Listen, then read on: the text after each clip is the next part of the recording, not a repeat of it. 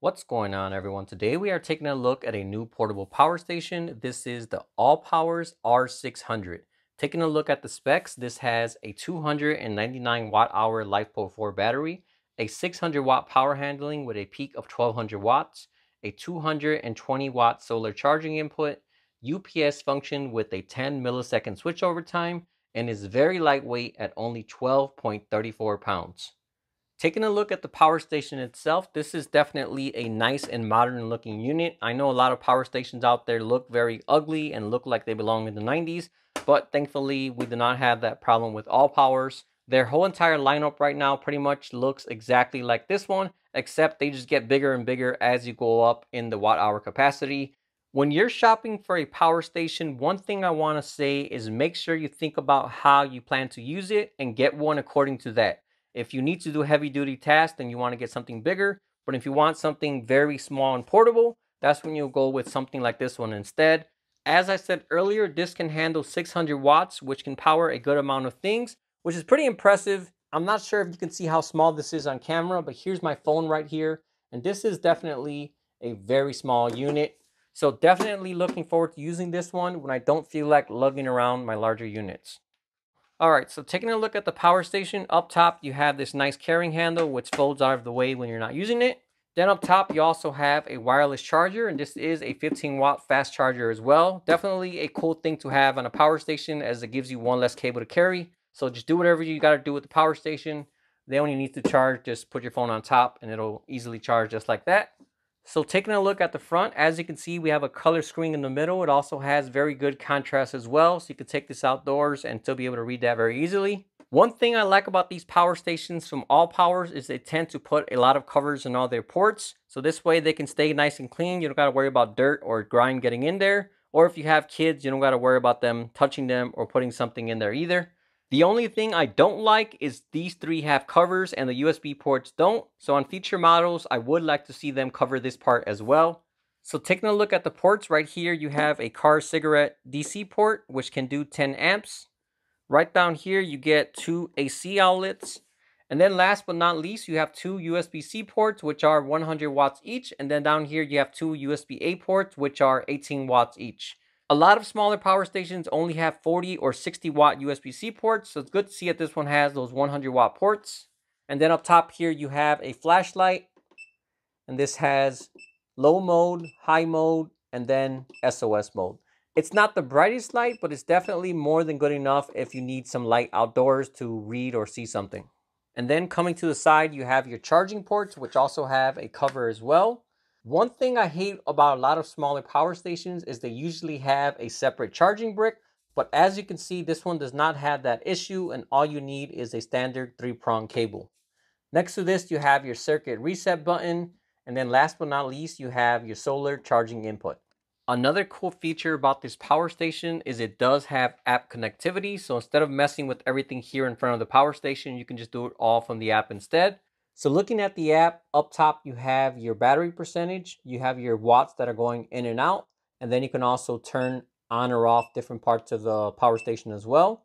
Going into the settings, up top you have three different charging modes. You have mute mode, standard mode, and fast mode. As you go up, it'll charge faster, but the power station will also start making some noise with the fan. So if you want it completely silent, you just set it on mute mode and it'll charge basically with the fan off. Even on fast mode, I must say this is definitely a very quiet unit. Some of these power stations have a very loud fan that have sort of a high-pitched whine to it, but this one on high mode basically sounds like a regular household fan that you have set on low. It's barely even noticeable at all, so personally I would just leave it on fast mode all the time. And then right down here you have eco mode, which is basically an auto shut off timer. So if you're using the power station for something, say it's charging something and you step away, normally the power station would stay on, and just from being on, that'll waste power. But with this one, you don't have to worry about it, as you can set it to auto shut off with that timer, and you can set it from anywhere from 1 to 6 hours. All right, so I drained this power station from 100% to 0 using about a 500 watt load, and it put out a total of 263 watt hours. Doing the math, that gives this unit a usable capacity of 88%. Most power stations put out about 80 to 85% on average, so this is definitely better than most other units. Despite the AC inverter shutting off, it did say there was 5% left, so it looks like it has a safety feature that does not let you run it all the way down to 0. All right, so let's go ahead and test out the inverter. As I said earlier, this has a 600 watt power handling with a peak of 1200 watts. 600 watts may not sound like a lot, but you can definitely do a lot of things with that kind of power. So let's go ahead and hook up a few things here and see how much it draws. All right, so first up, let me go ahead and put my phone on top. My battery's almost full, so as you can see, it's only charging about 10 watts. Next up, I have a Bluetooth speaker. That doesn't draw much either, so I only bumped it up to 20 watts. I got my MacBook Pro.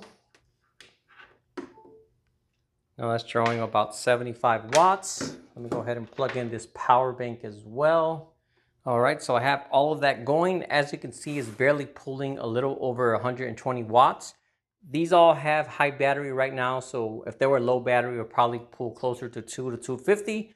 But just to recap, that's a Bluetooth speaker, a power bank, a phone, and a laptop as well. So when it comes to USB devices, this is definitely gonna handle anything you throw at it. When it comes to household things, you should be able to run a 12-volt fridge with this. And then I have a mini fridge, and that only draws about 350 watts. So this should also run that no problem at all. Overall, this is going to be great for road trips, camping, or even handling light duty tasks during a power outage as well. So one other thing I got from Allpowers is this 200 watt flexible solar panel. This one is model SF200. This is going to be a very good and portable panel to use. I have two of these, but the other one's still in the box, so I just have this one.